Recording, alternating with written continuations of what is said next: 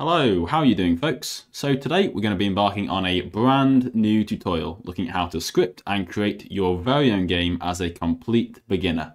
Now, whether you are a complete beginner or you maybe already have a little bit of experience, hopefully you'll get something out of this series regardless. But to start off with, we're just going to take a look at some of the absolute basics of how to use Studio, and by the end of this episode, hopefully you'll be feeling a bit more confident, and we're going to create our own little football game like you see here. Now, in order to use Roblox Studio, you will require a Windows or Mac computer, and if you haven't already got Studio installed, you can head to roblox.com/create and click the button to get started. Okay, so now I'm inside Studio and I can see I'm on the New tab. I've got all these options available to me, but I'm just going to go and select the base plate. So it gives us a blank template to work from. And you can see straight away we have the game world right in front of us here, and this is our base plate. Over to the right here we see we've got this Explorer window, we've got a Properties window, and then we've got this menu bar along the top. Now yours may look a little bit different to mine, so let's check we're all on the same page here. So you'll notice that these tabs along the top here, Home, Model, Test, View and Plugins. If you head to the View tab, and then we can toggle these menus on and off. So if I select Explore and Properties, you'll see they both disappear and it leaves us just with the game world now. So I'm going to leave Explore and Properties enabled, but I don't need any of these other windows just yet. These are just the most important we'll need for now. Okay, so let's head back to the Home tab, and you'll see there's this nice big button with a part. So we're going to click on Part, and when we do that, a new part is suddenly going to appear in the workspace here. Now, you'll notice it's appeared in the Explorer, and it's underneath where it says Workspace. So you know it's inside the workspace. I can click this arrow and it'll appear and disappear. And it's also in the game world right in front of us, and you can see it's highlighted in blue. Now, it's a little bit difficult to see that part at the moment. It's quite far away. So we want to actually move closer with our camera.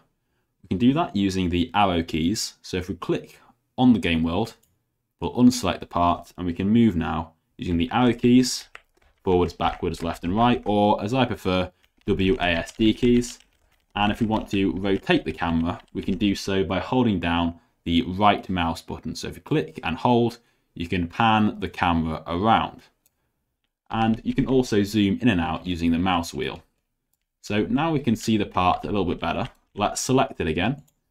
And now let's see if we can change its color. So right along the top here, we see there's this color drop down, and we can make it a green color, sea green we can call it. And then we can also change the material as well. So we can set this to grass. And now we've got a bit of green grass. And you'll notice as I made these changes, down in the properties window, the properties of the part have changed as well. Now, if I want to move this part around, I can just click and I can drag it around the map like so. Now, if I wanted to place the part into the air, say, that'd be quite difficult to do as I can't actually drag it up there. I need something to drag the part across in order to move it. So if I want to move the part upwards, what I can do is use the Move tool. So while I've got the part selected, I go up to the top here and I can select Move. And when I do that, you'll see I have these arrows now appear around the part. So if I hover over one of them, you can see they highlight, and I can then just click and drag just on the Y axis or the X axis or the Z axis and just move it in that one direction, which is quite handy. So we'll put it back on the ground now, and let's have a look at this next one. This is the Scale tool. So I can choose to scale it if I want, and I get these circles now appear. And if I click and drag one of these circles, I'm now changing its size. So we can make a piece of grass like this for us. There we go. And then of course, the last one of these is the Rotate tool. So if I click that, I then get these rings appear. And if I click and drag around one of these rings, you'll see the part is now going to rotate. But we'll just put that back to where it was for now. And we'll just leave our piece of grass.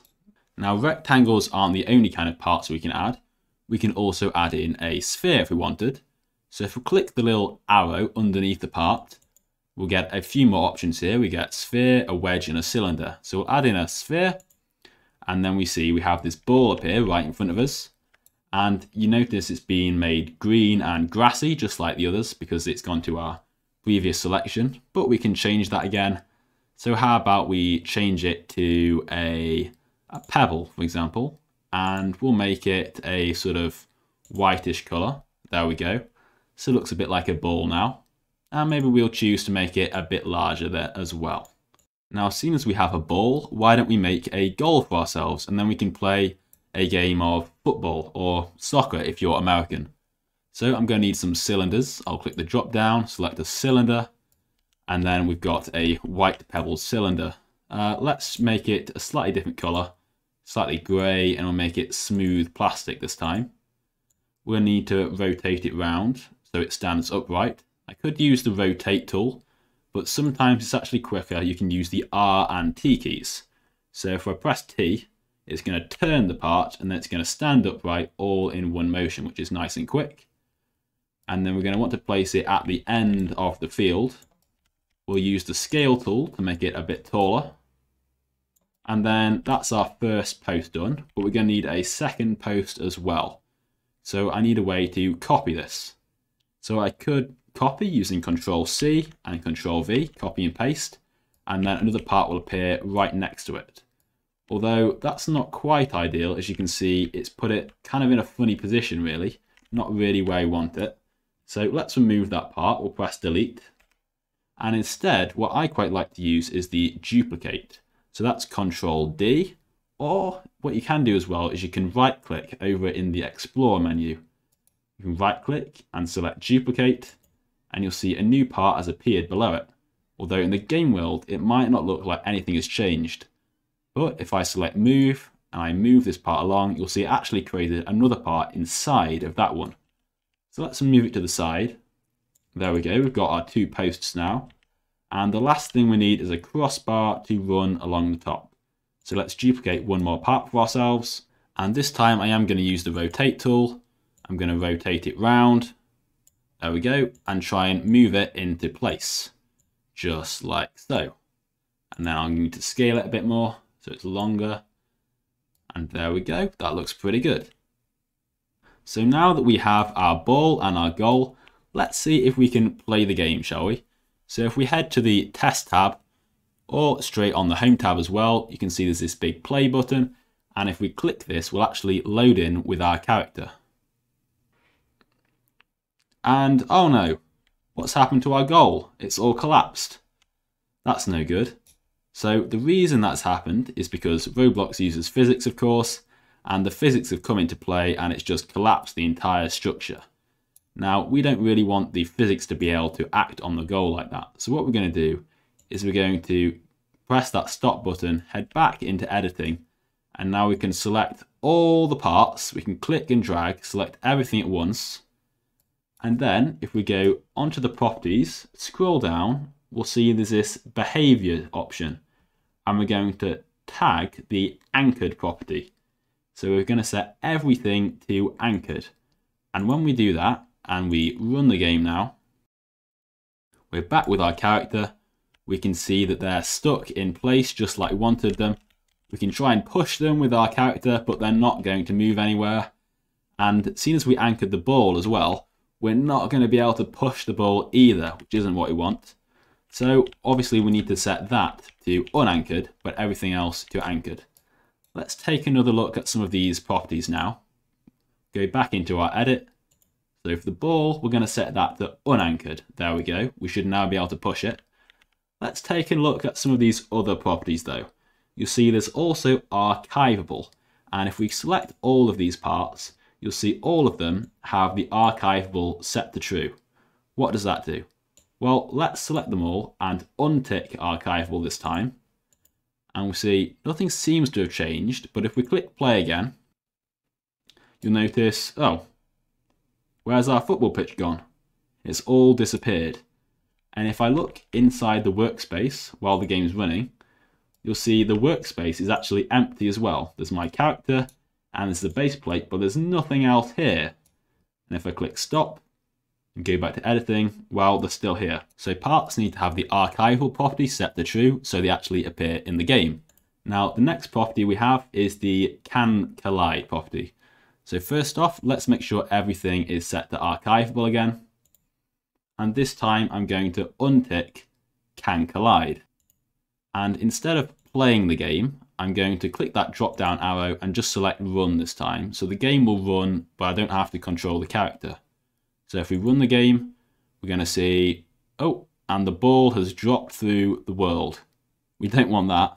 So what's happening there is the physics are still going to be applied to it, but it's not going to have any collisions. So in this case, it's just going to drop straight through everything. Obviously, we want it to have some collisions, so we'll keep that enabled. The last property down here is the locked property. Now, we'll notice that we can't currently select the base plate. I can click on it, nothing's going to happen. I can do a big like this and try and select everything, and I still can't select the base plate. The only way to select the base plate is going to Explorer and clicking on the base plate, and then I can select it. And we'll notice when I look at its behavior, the locked property is set to true. So if I unselect that, set to false, and now I can actually click on the base plate and I can drag it around, which doesn't work very well, obviously, because it's so massive. So what I'm actually going to do is I'm just going to delete the base plate like that, press the delete key, and there we go. We'd just be left with our football pitch now. So now that we've got rid of our base plate, let's see if we can expand this football pitch a little bit more. First of all, we've only got the one goal. We should probably had a second one at the other end of the field. So what we can do is we'll click and drag, select all the parts together, and then what I'm going to do is I'm going to press Control and then the G key, and then everything is going to get grouped together into a model like this. So I can give it a name so I know what it is, goal, and now I can copy and paste that entire model all together. Or I can press Control D, duplicate it, and then I can move the duplicated goal over to the other end of the pitch. Fantastic. And then maybe as well, I'll add in a wall around the edge of the pitch so the ball doesn't go off the edge. We'll add in a little wall like this over here, a new part. We can maybe give it a material of brick, and we'll give it a kind of red color. Make it a bit higher, and we'll put it around the map like so, scale it up. We're going to want it to be on both sides of the pitch. We'll scale it down a little bit. There we go. Copy that over, put it on this side, and then we're going to need one at both ends as well, aren't we? So let's copy it again. This time we're going to rotate it around, move it over to the side, and let's make sure the pitch is a little bit longer too. There we go. Scale each little bit apart. And as you do so, it should start to become a little bit more natural, scaling each part as you go. Duplicate, move the new part over.